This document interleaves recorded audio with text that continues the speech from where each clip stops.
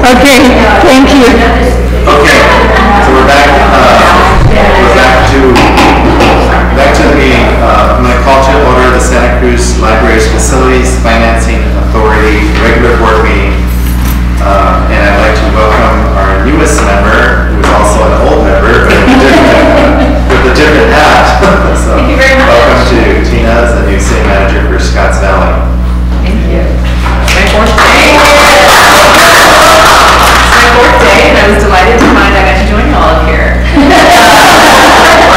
Among other duties, yeah. Yes, thanks very much. All right.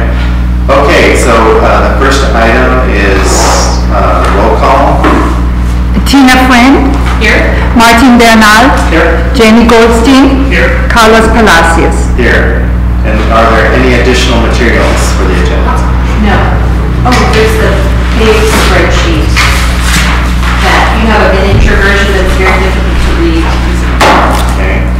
Are there any additional additions or deletions to the agenda? Okay. Now we'll go on to oral communication from any member of the public who'd like to speak to us. No? Okay, so then we will go to the executive director's report. I had included a report about the projects. Things are getting quite busy. It's mostly writing.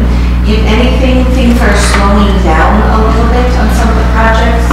From a staff perspective, that's good. From an inflationary perspective, that's a little expensive. But we have a lot of meetings this week, so there'll be an update next. Jamie, did you want to add anything about capital? Well, it's been exciting. We had discovered that the power lines were too close to the library after we poured the foundation, so we've been working furiously with PG&E to figure out how to solve the problem and build the building as designed. And we took that into council, and the council directed staff to work towards a solution that includes undergrounding the utilities. So now we're working as fast as we can with PG&E to figure out how we're going to get the lines underground and not impact the construction. So usually you expect to find these surprises underground. It's the first time I've ever had a construction project that found the problems in plain sight, so it's been a process. I also wanted to note that Betsy Lindbergh, who's been leading the effort on the county construction facility side, is retiring. And we have Travis Carey in the back. Travis, you want to wave the road? He's filling in very ably for us on these projects. So if you have any questions, I'm sure Travis can help him. He's going to fill in on the interim until we're able to hire another position.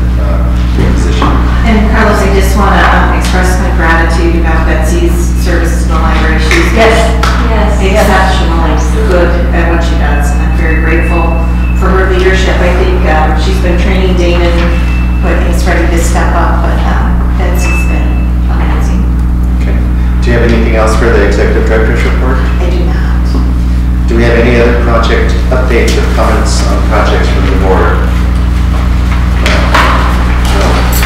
So then we'll move on to item number 7, which is the consent agenda.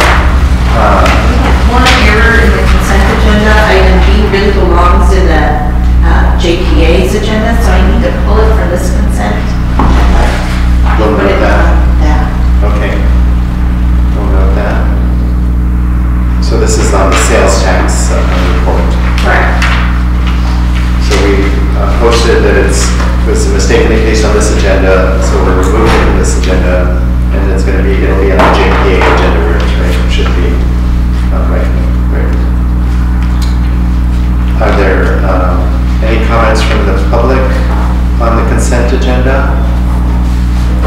Any questions or